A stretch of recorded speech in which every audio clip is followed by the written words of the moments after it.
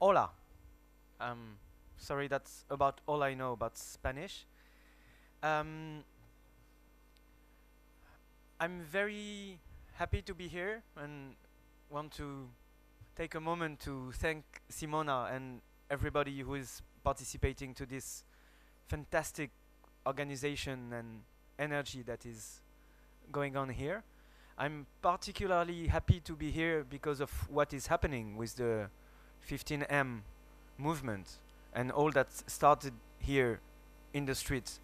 That is, I think, a very, very important and meaningful movement, and I will get back to that. The point I will be making here is maybe very familiar to most of you. My point is that the infrastructure for the future of our societies is the internet. You know that.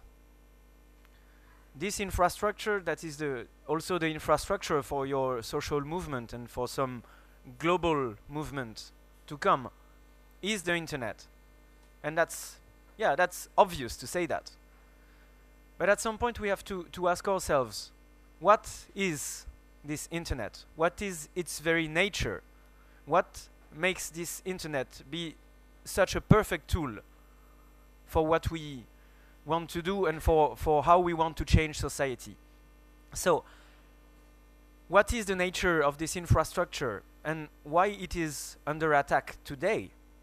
And what can we do as citizens to try to protect it? Well, the internet is great because it's universal. The universality of the internet is its core, fundamental characteristics. What I mean by universality is that whether you're in Granada or in Canada or in Guatemala or in Guadalajara or anywhere in the world, you have access to the very same content, service and application that we call the internet. It is one and only internet for everyone. This is this universality that makes it the platform for expression, for innovation, for experimentation, and for sharing. Given its definition, the internet belongs to everyone. It belongs to us. It doesn't belong to Telefonica or to AT&T or to Cisco. It literally belongs to us, as what economists would describe a common good, a common, something that we all share. And so, if we all share the ownership of this concept of an infrastructure, it also means that we all share a responsibility towards it, a responsibility to protect it and to keep it like it is today, to keep it universal, open and free. This notion of universality and openness is what we call net neutrality, is the fact that everyone should be granted the right to access any content, service or application on the internet, and everyone should have the guarantee to be able to publish some content, service and application. This is an extremely important debate going on. I don't know how it is going on at this moment in Spain, but in the Netherlands, in Belgium and in France, we are having at the moment vibrant debate about it. And it's indeed on the European level that something should be done. We think that there should be a law guaranteeing this net neutrality. So when Telefonica says to you, oh, well, now you won't be able to use Skype, or peer-to-peer will be slowed down, or this website, you know, the pirate thing, okay, it won't be accessible. When one operator does this kind of things, we think it should just be illegal. That's one point.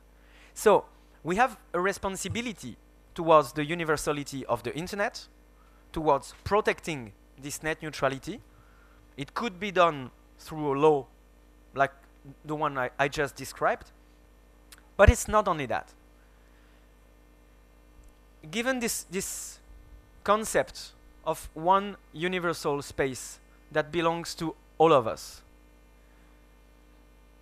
we have to keep in mind that one restriction to internet somewhere is a restriction to the global internet.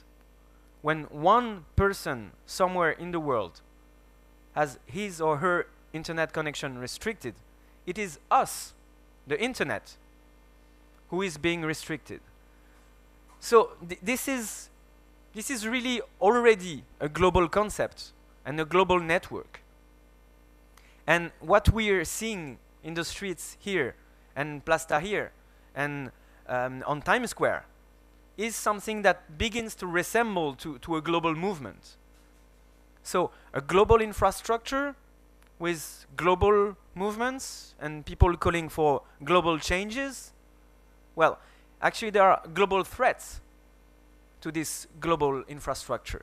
And so this is for the not so nice part of what I have to tell you.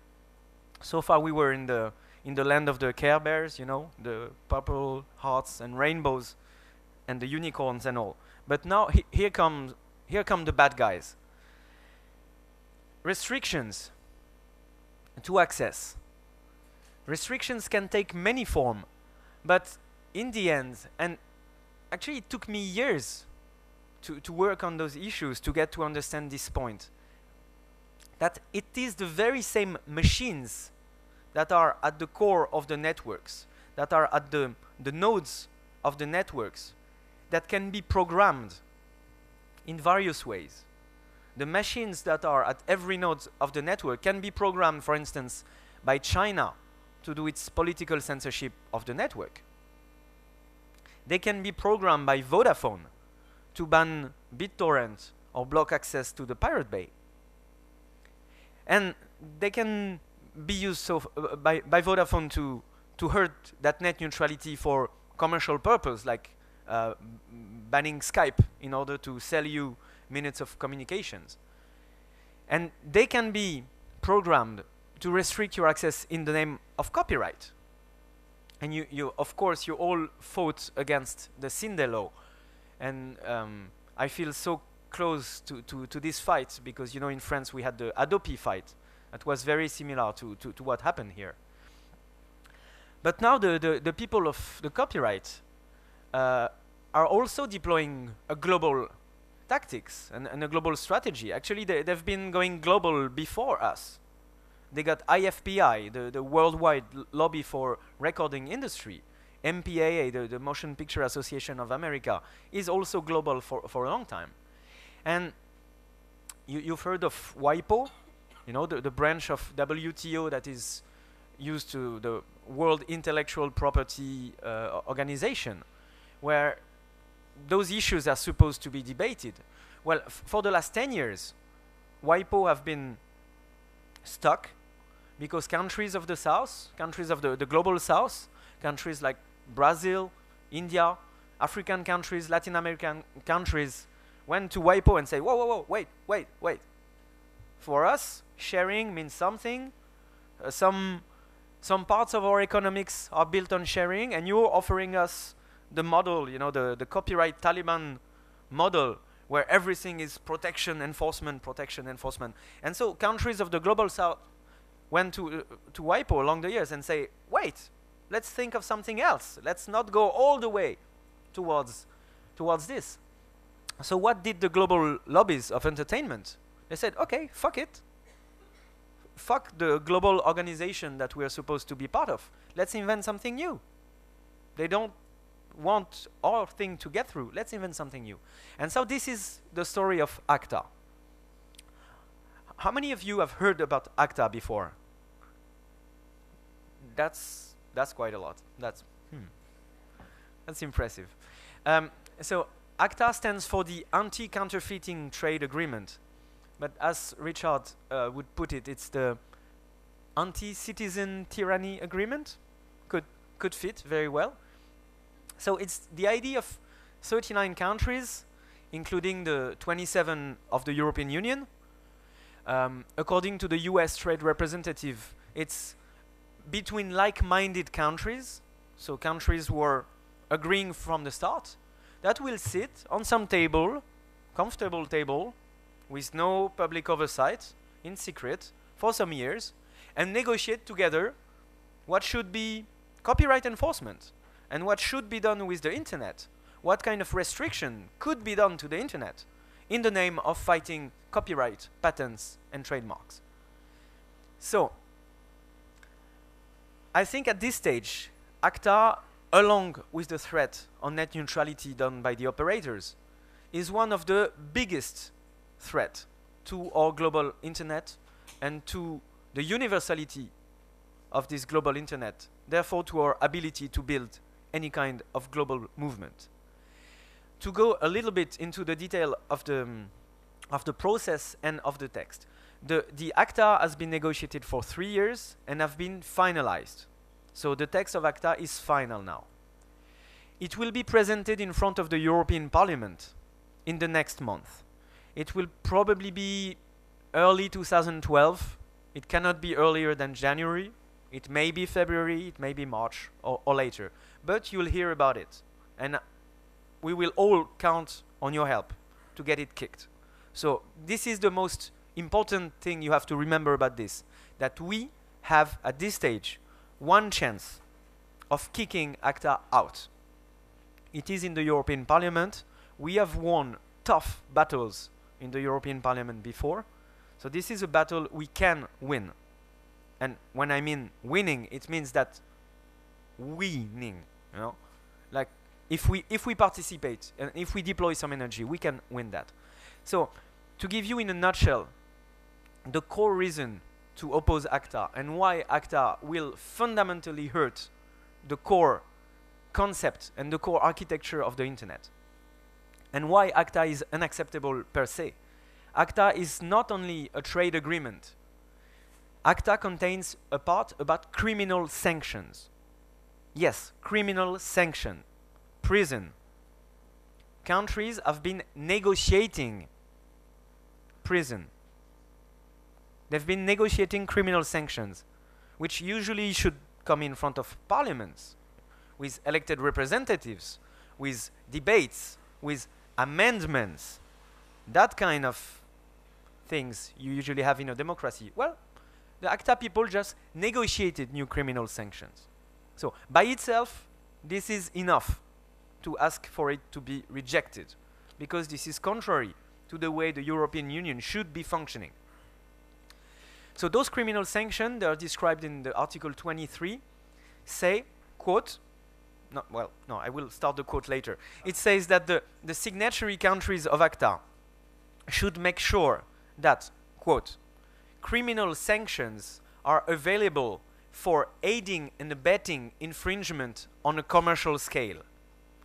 Aiding and abetting infringement on a commercial scale.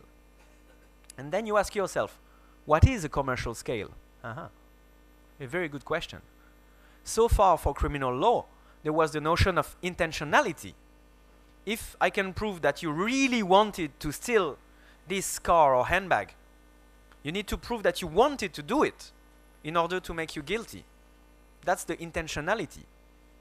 With this notion of a commercial scale, you don't even need to look at the individuals. All it needs is to be big. And you know that on the internet, anything can be big. The Pirate Bay is big, therefore it's a commercial scale. 1 million people sharing one file, it's a commercial scale. Right? So anything big on the internet can fall under it. And then is this notion of aiding and abetting. Oh, you're Telefonica. Okay, let's pretend I'm Universal. I'm Universal and you're Telefonica. Hello, Telefonica. Those people are accessing the Pirate Bay. The Pirate Bay is a commercial scale, indeed. You're aiding and abetting infringement on a commercial scale. So what do you prefer? I take you to court and I kill you? Or you take voluntary measures, measures to deter further infringement, like say, I don't know, censorship? Like filtering access to the Pirate Bay? What do you prefer, Telefonica?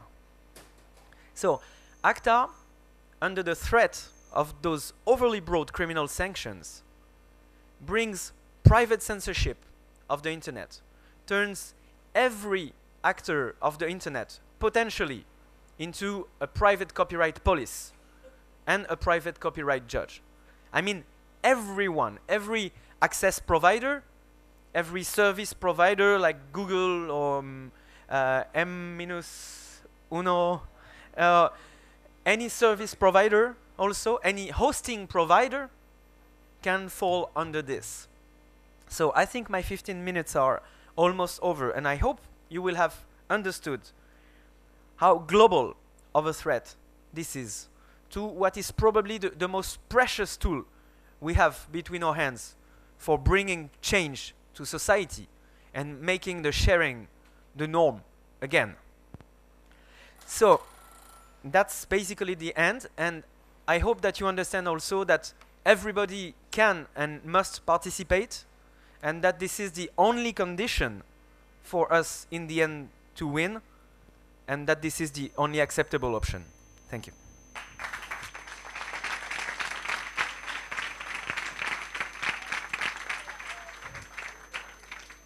Preguntas, sí. Pues gracias, Jeremie. Creo que ha sido muy claro, muy didáctico y viene en el punto porque, como veis, ACTA es una legislación que muy pronto ya de alguna manera se va a implementar. Hablaba de enero, febrero, marzo. Es una mañana ágil, pero no tan ágil como para que no haya preguntas. Entonces, vamos a dejar como un cuartito de hora, ahora antes de 10 minutos, para alguna pregunta. Y Francisco tiene una pregunta. Hi, Jeremy.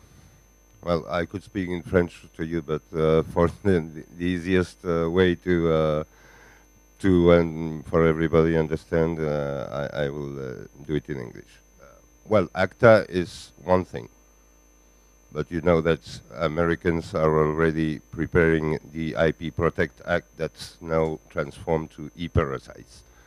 So ACTA will be in some way irrelevant because America is still going on its way to implement their own measures that will affect the internet equally, even if ACTA is passed or not passed.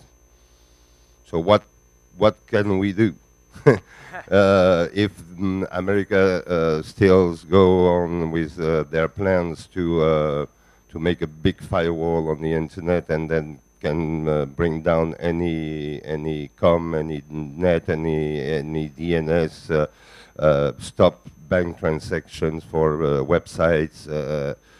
Really, ACTA, okay, it's important, but they are following their own planning independently from ACTA. Okay, that's a very good and tough question. First of all, this Protect IP Act and the new version that came out from the House some days ago is already an implementation of what ACTA will be. So reading the US text and being so scared make you think this is what would become the norm if ACTA is adopted in the EU. Well, actually it's a bit more than that. It's a mix between ACTA and between what Joe Lieberman and others managed to make against WikiLeaks, by having any kind of private companies, not only internet actors, to do private censorship.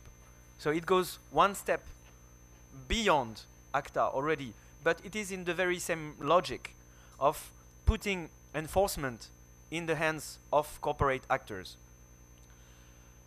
So the question on one hand is, what can we do on this side of the Atlantic against it? Well, I truly believe in what some theorized as the boomerang effect. That something happening on one side of the world can have an effect on the other side of the world. Actually, and we'll hear about the Senate in Mexico. When the Senate in Mexico said, "Fuck you, eh?" to ACTA. Well, this can have an impact on the European Parliament if we manage to use that properly. So, I believe that our political actions here can have an impact on the way civil society reacts in the US. And you have an idea that the Occupy Wall Street thing didn't come totally out of the blue. It was inspired by what is going on here and what is going on in the Arab countries and so on. So we can have some global impact with our action to some extent, and we need the same way the US people to be able to have an impact on the EU debate on ACTA. But beyond that, just consider your question reversed.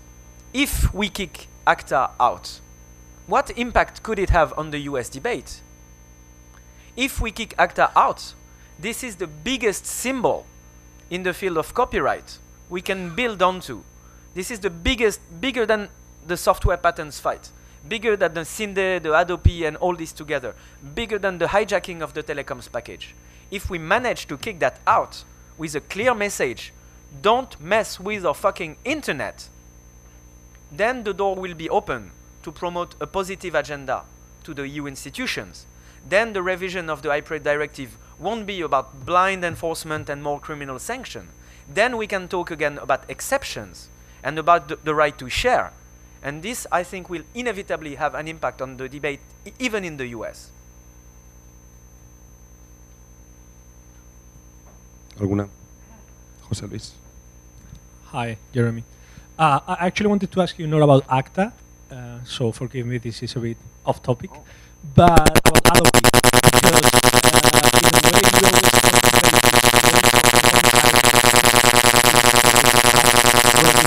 side of the fence, which is one they pass and mostly fail. So our interpretation from here is that Adobe hasn't mostly changed the status quo of things in the end in France. So I wanted to maybe if you could elaborate a little bit on that. Also because in a way the failure of Adobe is the failure of that wave of legislation, the 3 strikes law or the Cinde law here. And actually I agree that probably the next intervention goes to the level of infrastructure, which is something that happens not only with ACTA but with other kinds of, and the promotion of walled gardens, which are all over the place. But I think it would be nice if you could give us a contextualized interpretation of the landscape after Adobe in France.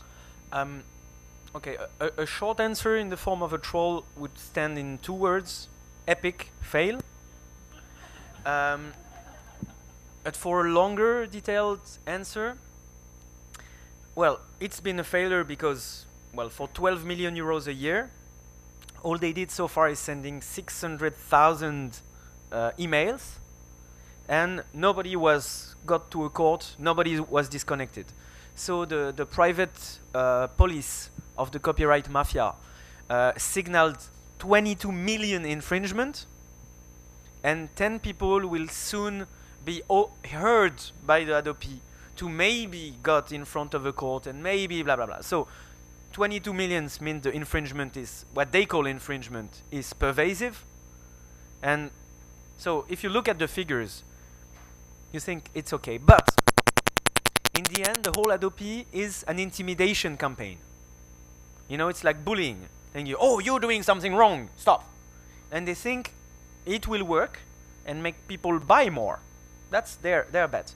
But actually what we see in France, and we didn't think of that, we think of every possible scenario. We thought that we did so much on the political level that it would be risible and people would have fun of it. But in practice, when people receive these emails, many of them are afraid. And what we see in France is a decrease of the use of peer-to-peer networks. People still access digital works, but they stop public file sharing. People go massively to direct download website, and they go massively to streaming website. The impact of it is terrible for the network. Peer-to-peer is like green technology. It's clean. You have resources that you pay for, and you share them with everyone. If 100 people are on the same network, on the same ISP as yours, the connections will remain on the network. That's cheap. That's efficient.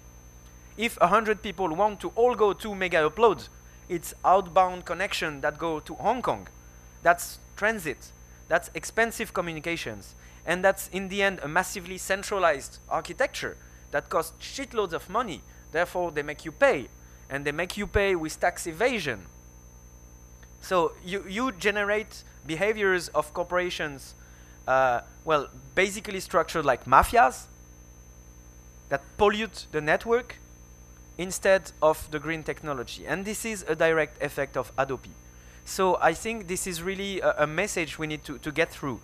Sharing is good on a moral, on an ethical, on an economical perspective, but also on a technical perspective of the networks. The use of peer-to-peer protocols should in any case be promoted over those stupid streaming and direct download website. And in that regard, Adobe really doesn't help. But I share your view that I usually don't even take so long to talk about it because I think it's so much a thing of the past already. Adobe is prehistory. What matters now is that they stopped going on one people after the other and doing the infringement on the level of people. ACTA is already the graduated response 2.0, where they stop going after the people, but go after the intermediaries that will go after the people. This is even more dangerous, and we're there right now. Una última pregunta. ¿No? Sí. Sí.